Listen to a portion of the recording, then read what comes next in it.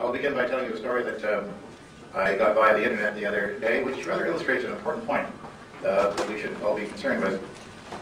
Sherlock Holmes and Dr. Watson, his close friend, decided one weekend to go out into the mountains, camping and hiking about, which they did from time to time. They went out equipped with a beautiful tent and lots of provisions, a fine bottle of claret, and the victuals that would be necessary for two English gentlemen to spend the weekend out in the wilds. They walked for quite some time the first day, finally found a nice level spot in the mountains, a beautiful sky above them, and just an ideal situation. They pitched their tent and had a fine meal. Most of the bottle of claret was consumed, and they happily turned in for the night.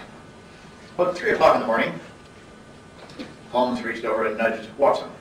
Watson came awake with a start. He says, "Holmes, what's up? What's up? What's up?" He says, "Watson, look above you. What do you see?"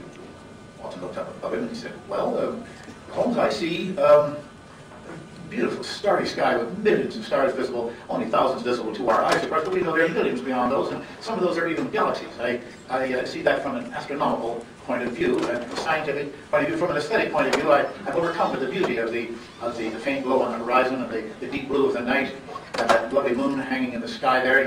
I see from its position above the horizon that well, that's aesthetically, Holmes. I see from its position above the horizon that it's being a full moon that is not too long after sunset. And so the time man, he gave an estimate of the time, or logically speaking, Holmes, that's what I see. And he said, "But tell me, Holmes, what do you see?"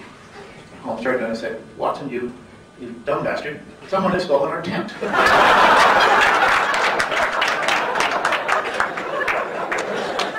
The lesson in that story being that sometimes the most obvious thing is immediately in front of us, and we will deal with all the peripherals, and the main fact won't dawn on us.